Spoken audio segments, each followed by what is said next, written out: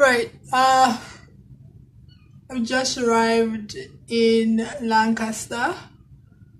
Why am I in Lancaster? I'm here as part of a residency program, so I'm here for the week as part of Lancaster University Entrepreneurship something or the other workspace. So this is exciting. I'm in a relatively small hotel room. It's been quite a journey, and I'll catch you up on it in a moment. NigerFlavor.com. Can you just imagine? It's like these people didn't really know my true character. Yeah, foreign affairs, that is my department. You get to meet me only by husband. People didn't really understand my husband. I'm so janded. Look at all my garment. Excuse me, what is all this embarrassment? Why will you give me pounded yam? It's for husband. Right. Yes, this is an airline toilet. Hours 40 minutes to Heathrow. So, are you guys not having lasagne? Then I can wash it down with champagne. What of Chinese fries or pizza? I don't do mainland, only free high.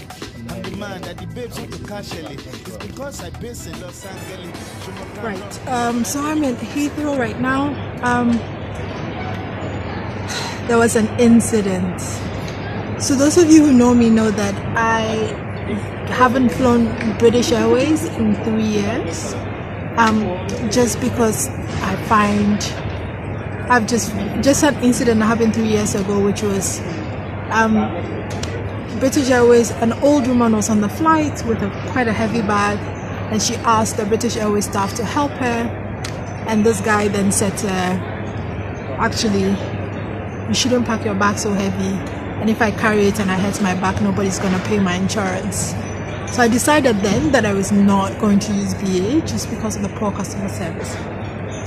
So today, I did not have the choice. I didn't want to fly BA, but I'm on a residency program with Lancaster University, and they said they didn't have a choice and that BA was a cheaper option. And so I said, okay, that's fine. Right. The flight is delayed by an hour. So my connecting flight to Manchester, so there's going to be problems because it's just an hour in between. So I called this air hostess or stewardess, and I tell her, and she says, no, it's fine. It's an hour, you can get through. Okay. Then she comes back. Then she then comes back and says, and starts to give me directions to the terminal and says, do you know Terminal 5? Have you been to Terminal 5? And I said, yes. Remember, this is early morning, right? And then she doesn't respond. So I think, that's odd. And I say yes again. And then she just gets really upset and goes on a tirade and basically says, well, I'm only trying to help. If you don't need my help, don't ask me questions. Okay, so I'm not quite sure what happened there. And I say to her, why are you stressed? Like, I don't know what I've done to elicit this response from you. And then she walks off in a huff. British Airways has a really lucrative route in Ghana. They fly about 7 days a week, and they consistently treat, especially this route from Ghana going to Heathrow, London, treat us badly. Why do they still have a license to operate this really good route? Like, maybe if they're not going to treat us well, maybe we should not help them make money on our route. I was embarrassed because she said it was a quiet airplane and she was loud and she was disrespectful. And I'm angry because I don't understand this. Look, I'm never going to fly BA again. I mean, after this, I'm never going to fly BA again. That's fine, British Airways. I'm never going to fly British Airways again. But we need to put our money with people that actually respect us. mean, even if she thought I was rude in how I responded to her, as a customer service professional, was that the right response? Anyway, I don't give my money to people that don't disrespect me. There would have to be an extreme circumstance for me to get on a BA flight again.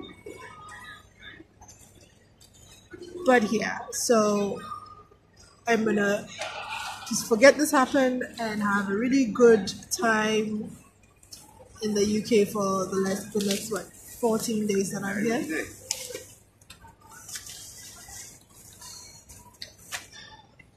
Billionaire boy, to $10 million. I'm so. Yeah, so instead of a 7 o'clock flight, I ended up missing that. They had to take my bag out and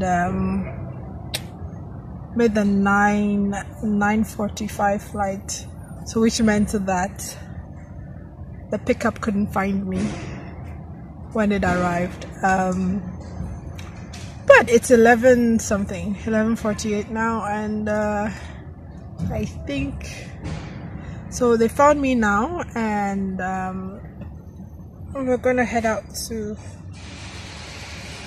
Lancaster. Yeah. I'm from abroad. I'm foreign, baby. International.